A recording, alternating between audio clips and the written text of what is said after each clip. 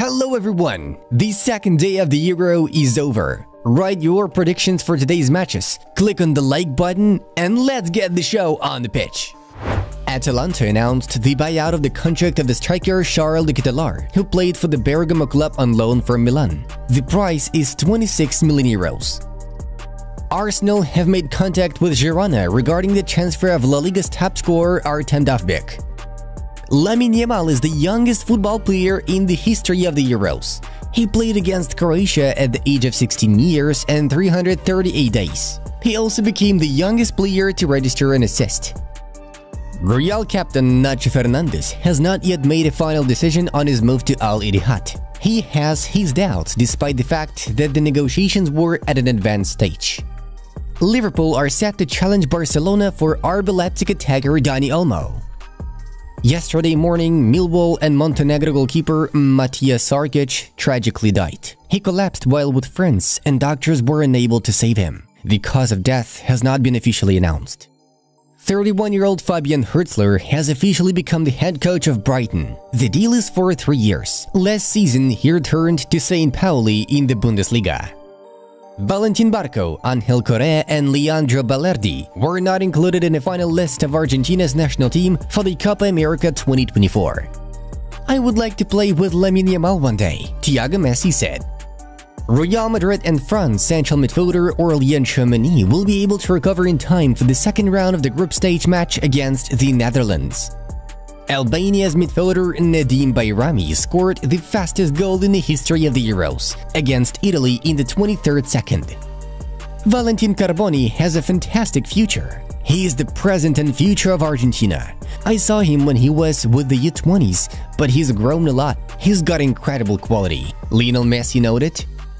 Atletico's centre-back Gabriel Paulista has joined Besiktas as a free agent. Zinedine Zidane will participate in Kylian Mbappe's presentation at Santiago Bernabeu on July 16th. Vitor Roque and Noah Darwich will have pre-season training with Barca's first team. Flick sees great potential in both of them. Former Arsenal, Everton and Nottingham Forest striker Kevin Campbell has died at the age of 54. He had been fighting the disease for a long time. Arsenal forward Reiss Nelson wants to leave the club due to a lack of playing time. He informed the management of his decision. Bayern offer Alexander Pavlovic a new contract until the summer of 2029. He is seen as a key player for the project.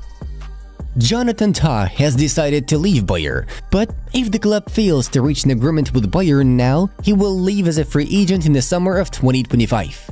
Manchester City have no intention of even listening to any proposals for the transfer of Julian Alvarez. West Ham offered Atletico 35 million euros for Samu Amarodion, who had a successful loan spell for Alaves, but Madrid rejected the offer. Luka Jovic will stay in Milan for the next season. The club will extend the contract with the Serbian. Jose Mourinho asked Fenerbahce's board to buy Victor Lindelof. The Istanbul side offered 8 million euros. Milan's management decided to activate the option to buy out young defender Alvaro Jimenez from Real for 5 million euros. Bologna midfielder Michel Abisher became the first player in the history of the Swiss national team to score a goal and make an assist in the same Euro match. "Now I'm 100% focused on the Euro. Whether I will stay at Milan or leave, we'll see about this afterwards," Theo Hernandez claimed. Newcastle have contacted Milan about the transfer of centre-back Fikayo Tomori. Arsenal are ready to sell Emile Smith-Rowe if they receive an offer of at least £30 million. Alvaro Morata moved up to third place in the number of Euro goals in tournament history with 7. Only Michel Platini has more with 9 and Cristiano Ronaldo with 14. Nottingham Forest intend to activate the release clause of Corinthians' goalkeeper Carlos Miguel, worth 4 million euros. Juventus don't consider ex-Barcelona midfielder Artur Melo, who returns from a loan spell at Fiorentina. He is of interest to 2 Premier League clubs. Granit Xhaka is the best player in the Hungary vs Switzerland match, Fabian Ruiz in the Spain vs Croatia, and Nicola Barella in the Italy vs Albania. Inter can't agree on a contract extension with Denzel Dumfries. The club wants to sell the defender to Manchester United. Douglas Luiz's girlfriend Alicia Lemon will join the Juventus women's team. She will be part of the deal to exchange Douglas Luiz for Weston McKennie. Palmeiras prodigy Willian Estevao, known as Messinho, is half a step away from becoming a Chelsea player. The 17-year-old Brazilian has already passed a medical test before the transfer to the London club. The only thing left to do is to sign the contract. Here are the results of yesterday's Euro 2024 game day.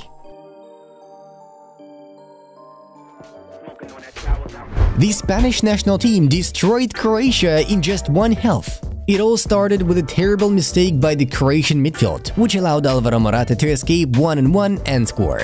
In the 32nd minute, Fabian Ruiz incredibly took on Luka Modric, entered the penalty area and beat Livakovic.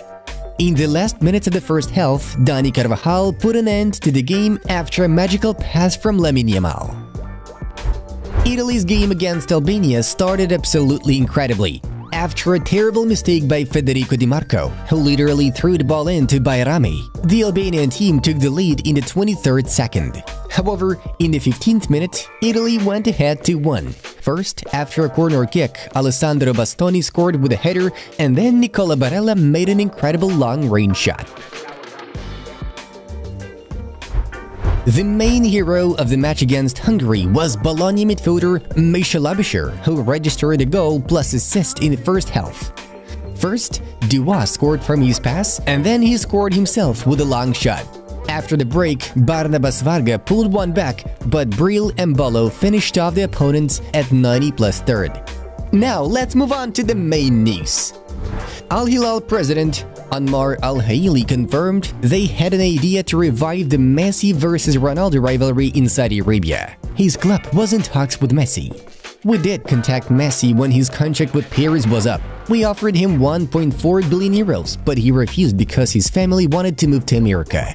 It was a surprise that a player could turn down such a huge offer for the sake of his family. His family could have been persuaded, but he refused right away. We respect this decision because family is more important than money. Ronaldinho Gaucho once again criticized the current national team on Saturday, calling it perhaps one of the worst teams in recent years, lacking respectable leaders and mostly average players. That's it, guys. I will not watch any Brazil game at the Copa America nor celebrate any victory. I've had enough. It's a sad moment for those who love Brazilian football. It's hard now to find the spirit to watch the games. It's one of the worst teams in recent years.